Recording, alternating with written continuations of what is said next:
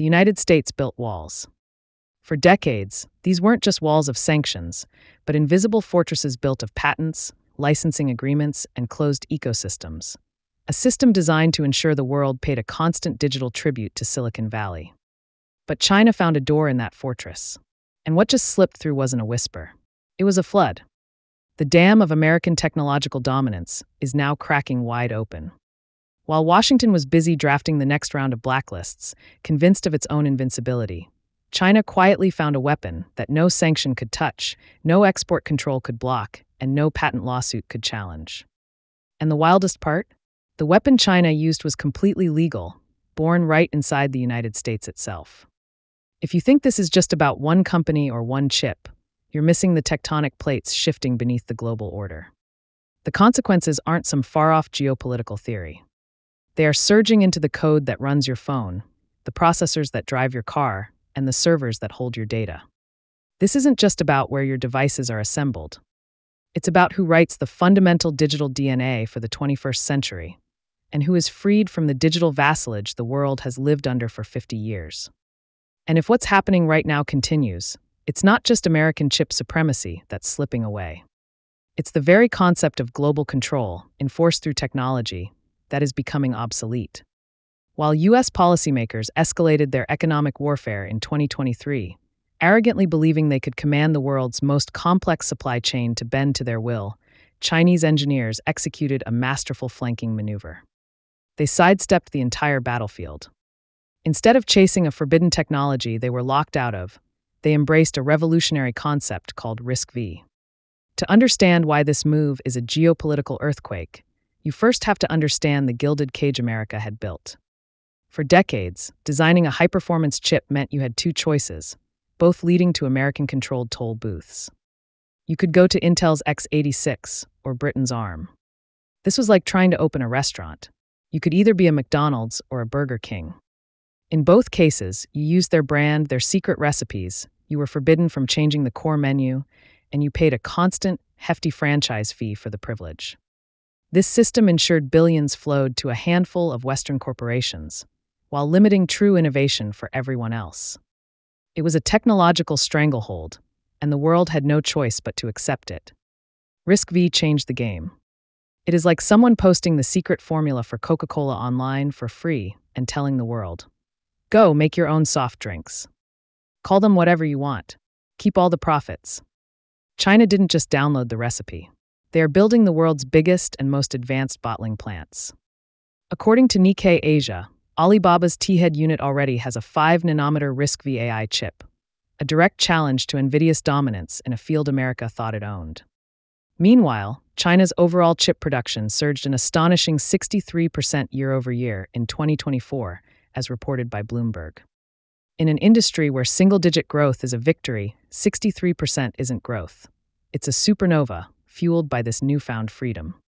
No patents infringed. No sanctions broken.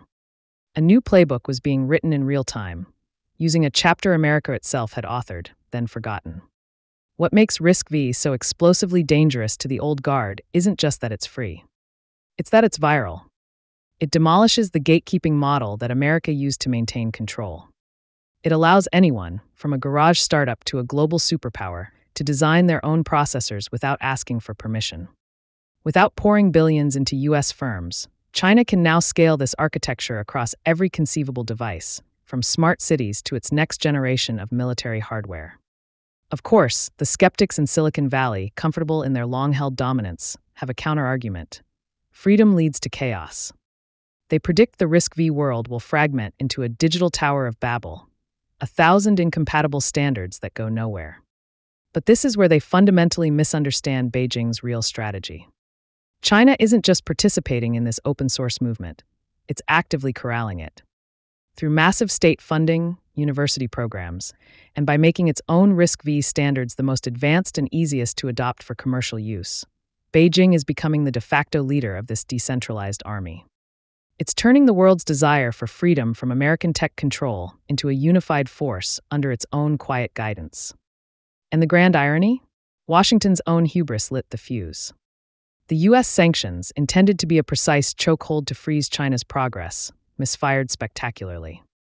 They didn't act like a wall, they acted like a crucible. Because pressure and heat don't always crush. Sometimes they forge steel.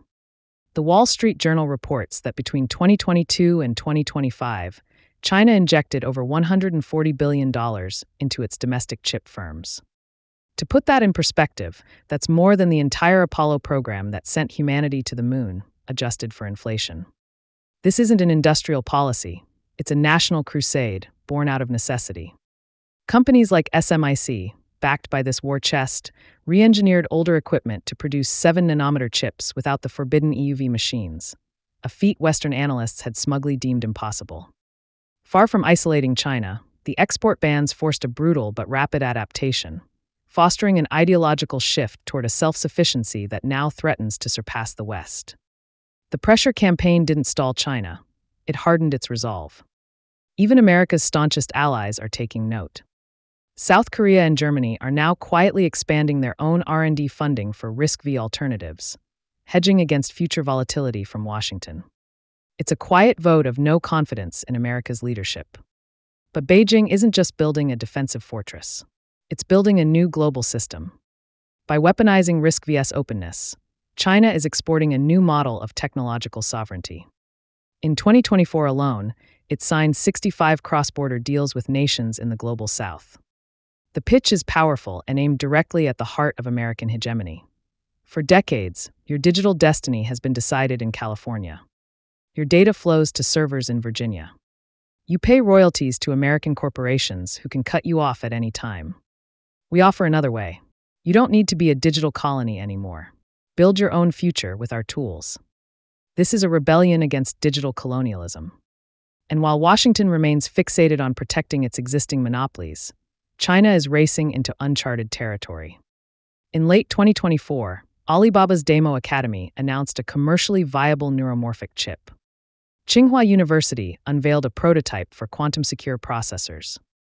This isn't about catching up anymore. This is about vaulting into arenas where the U.S. has no established fortress. While Washington is still defending the last hill, China is trying to colonize a new planet. This brings us to the most uncomfortable truth of all, a truth that strikes at the heart of American power. For a century, that power was about owning the factories, the patents, the supply chains, and controlling the global standards bodies like the IEEE. That era is ending. True control isn't about owning the factory. It's about who writes the standards that the factories must follow. By mid-2025, RISC-V processors captured 19% of the global market, with projections hitting 26% by 2026. This is no longer a fringe movement. Even more alarmingly for Washington, the RISC-V International Consortium has moved its headquarters to Switzerland, a neutral territory explicitly chosen to escape American regulatory overreach. It was a direct response to the weaponization of U.S. law. And that is the quiet horror for Washington. Even if America builds the world's most advanced factories, it may wake up to find it's just a master builder, working on an architectural blueprint written by its greatest rival. This is how a great power falls. Not in a single loud battle, but through 1,000 quiet withdrawals, through the arrogance of believing its dominance was permanent, until one day it realizes the world it once led is now taking instructions from someone else. China didn't just win a race for a better chip. It's building the operating system for the next global economy. But the chip is just the hardware foundation. The real endgame, the final move in this chess match, is what you build on top of it. And what Beijing is designing next isn't just an app store or an operating system. They are architecting a new digital Silk Road, powered by their own blockchain infrastructure, their own central bank digital currency, and an international payment system designed to be completely independent of the US dollar and the SWIFT network. A world where America's most powerful economic weapon, the financial sanction, becomes as obsolete as a wooden ship in the age of the aircraft carrier. And that financial reset is a story for next time.